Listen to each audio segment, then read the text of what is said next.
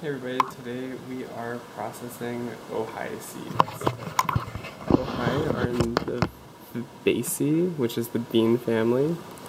So they have, let me move some of the stuff out of the way so you can see.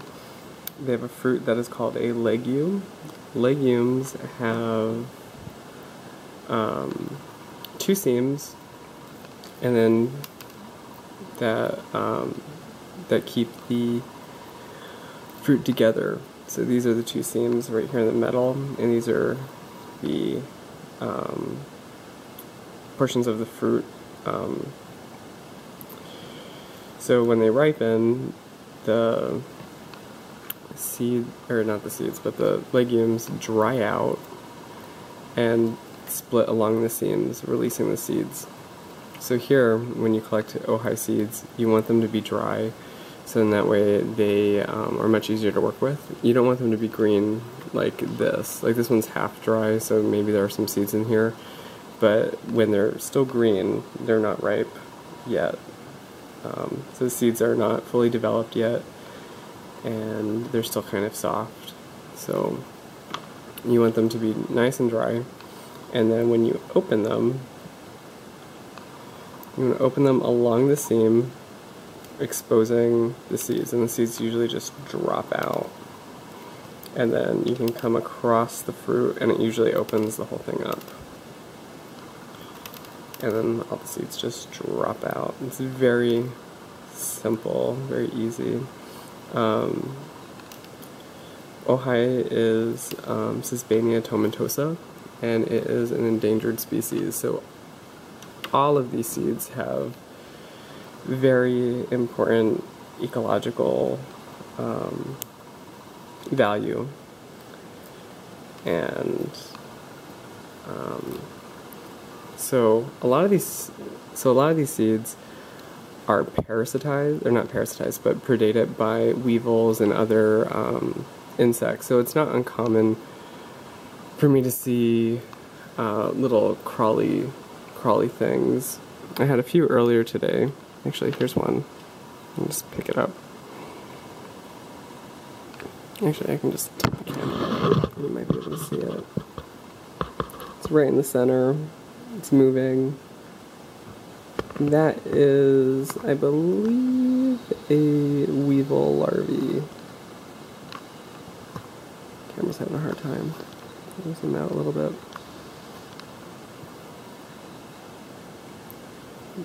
Weevil larvae usually don't have four legs, so actually that might be a Lepidoptera larvae, a little moth or something that's predating the seeds.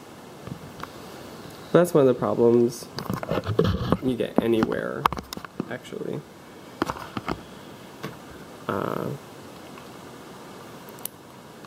So by getting the seeds early, we can avoid having them predate it nearly as much as they would if they're just left out on their own. And since it's an endangered species, it's really important for us to save as much seed as possible so that we can propagate the species and get it back out in the landscape.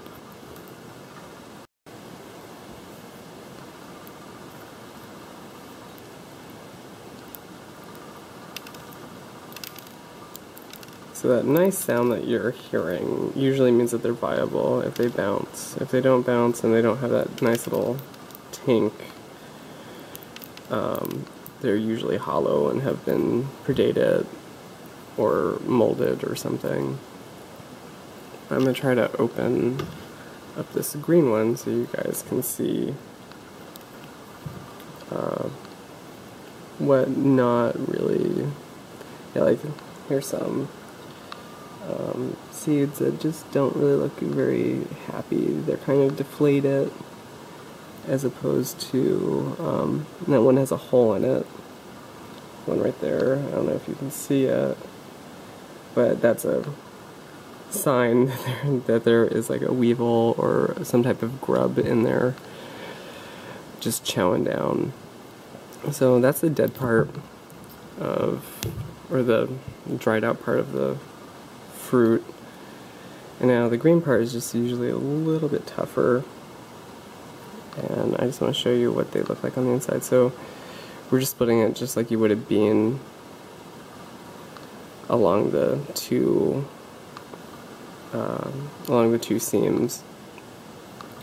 And that's the inside of the immature fruit. You can see that the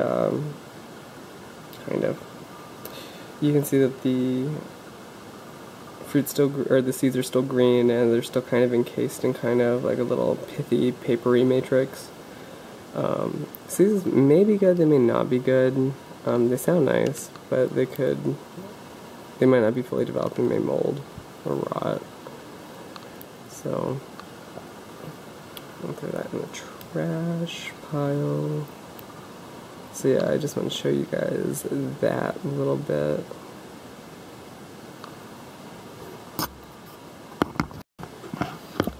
Okay, so we have just processed all the fruits, and now I have all the seeds and little bugs and stuff, and some of the chaff, yes, the chaff, all ready to go. So what we're going to do is we are going to float them. Floating is a technique used to separate all the viable seeds from the unviable seeds. It's very easy. Other ways that you could do it is you could just separate them with like wind, because all the non-viable stuff will also blow away. But we don't really have a ton of wind, and we only have so many seeds, and the species is endangered, so we're going to float them. So what you do is you just take some seeds and then put it right in the water. And you see as they float down, that is, or not as they float down, but as they sink, those are all the viable seeds. All the junk is on top.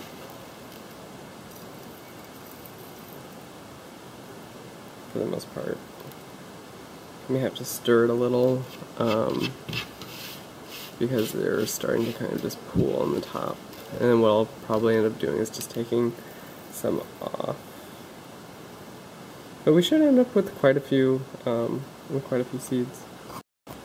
So I found this little plastic thing, and we're going to see if it works. So yeah, it's a bunch that are starting to sink now that we stirred it.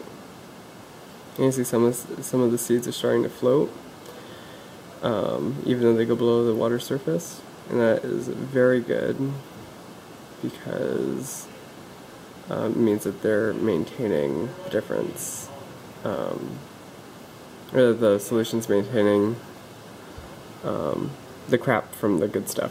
And you can see there are some grubs down in there, but I'll take care of them eventually. So with this hand, I'm just going to try to scoop out as much of the junk as I can. I'm going to set it over here on the side. I'm sure I could do something easier, like use a net or something, but it's okay. Some more.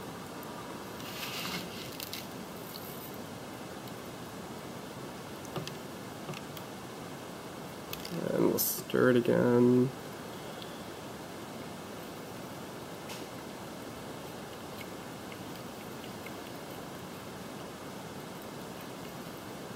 Make sure we get as much as possible. So I just took them out of the jar and cleaned them all out, and now I spread them over the tray that I was separating them out on, and I'm going to leave them overnight so that they can dry, and then we can put them in a brown paper bag. This project is really cool because we are getting the endangered species back out onto the landscape, and hopefully these will be next year's seedlings that we take and outplant out on the peninsula in the coastal vegetation. So see you tomorrow. Hey, so it looks like all of our Ohai seeds are dry. They just sat out overnight and just dried. So now we're just going to put them in paper bags and, well, in a paper bag, and label it with the date that the seeds were collected, what species it is. So we'll basically be putting that that on the new label, so we know where they're from, when they were collected, how old they are, and stuff like that.